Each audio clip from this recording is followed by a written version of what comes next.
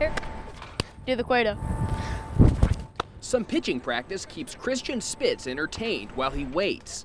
But when a bus or limo pulls up, he goes running, his eyes on the prize. Mr. Zobers, please sign my baseball, please. Thank you. 13-year-old Christian collects autographs from the Royals and every visiting team. I got Jose Altuve. He was really nice. He was signing for a lot of people.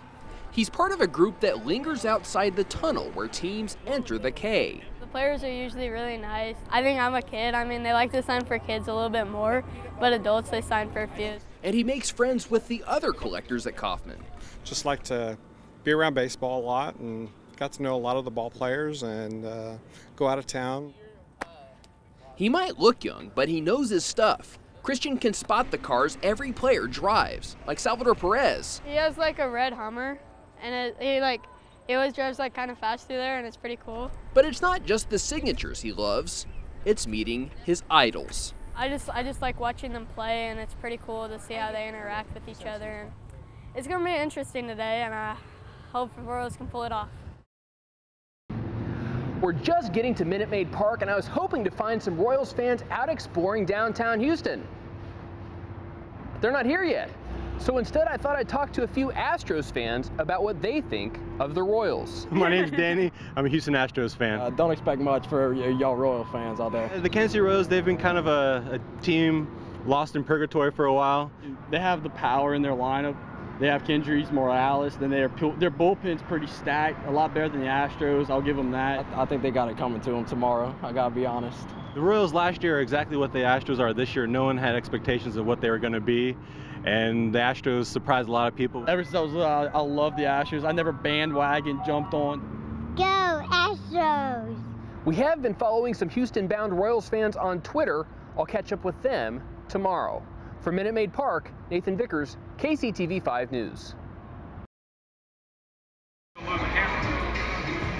As a sea of orange floods downtown Houston, a few flecks of royal blue stick out in the crowd. Let's go Royals! Ignacio Armijo is sleeping in a hostel to save money.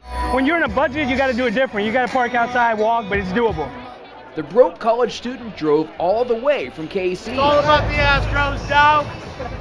He hasn't even bought a ticket yet. I had a ticket for $19, but the connection dropped.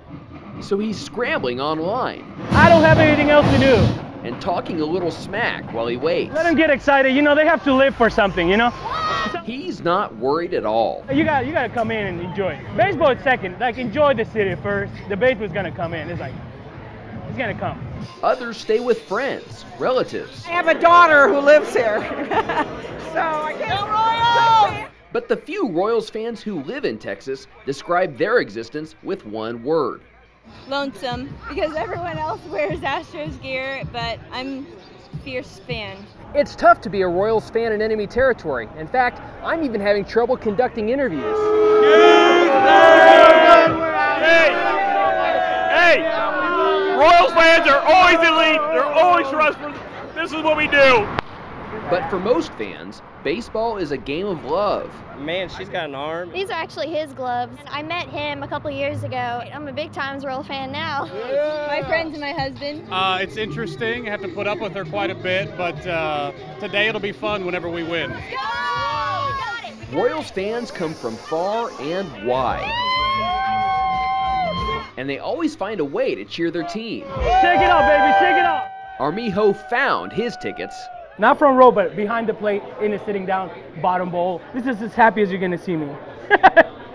In Houston, Texas, Nathan Vickers, KCTV 5 News.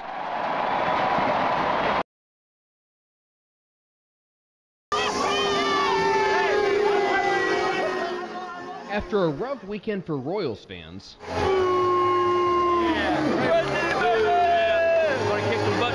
it's nice to kick back and celebrate.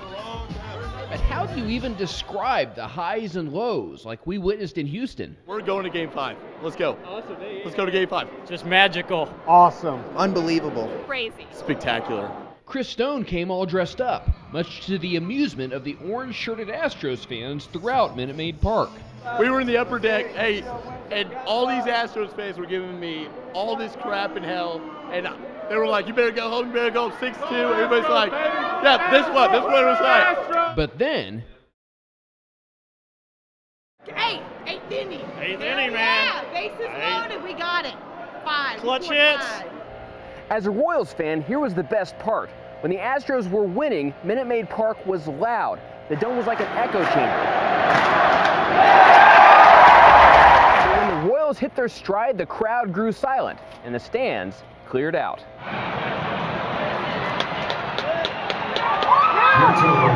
We get all these runs, go up 7-6, and nobody's giving me anything anymore. The comeback kids will play Game 5 at home. Never over until it is over, and they came back all the way 4 runs down and went on to win it. In Houston, Texas, Nathan Vickers, KCTV5 News. This is how we do it. You cannot get me. I'm selling a cigarette.